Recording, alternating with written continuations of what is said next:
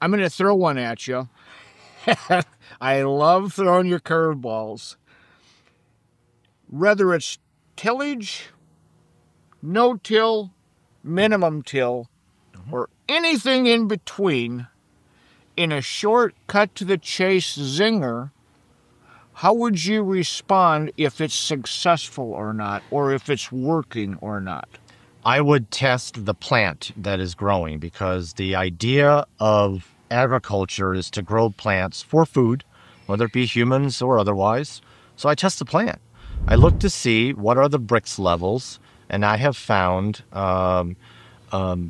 very low Brix levels on plants in a no-till environment. Now, Brix, there may be some viewers that have never looked at Brix. That's true. That is true. That's Brix. And so what we're doing is we're measuring the sugar in a plant, usually in the leaf, and that this measurement is essentially an indirect measurement of photosynthesis. And when we do so, we're simply measuring the health of the plant to try and understand it better.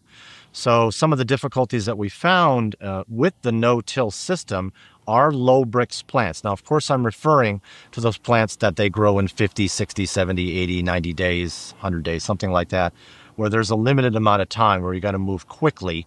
And in those situations where no-till has been adopted, there is a significant, among other things, there's a significant compaction. If there's no compaction, that's good, but we still measure low Brix plants. And so right now, I have not been won over by the no-till system in regards to some plants. Of course, we're talking about the exceptions of the trees because we never tilled during those situations. But in the short-lived plants, I have not been impressed with what I have seen, and therefore I would not consider myself a fan yet. If the Brix levels go up, I will change my tune.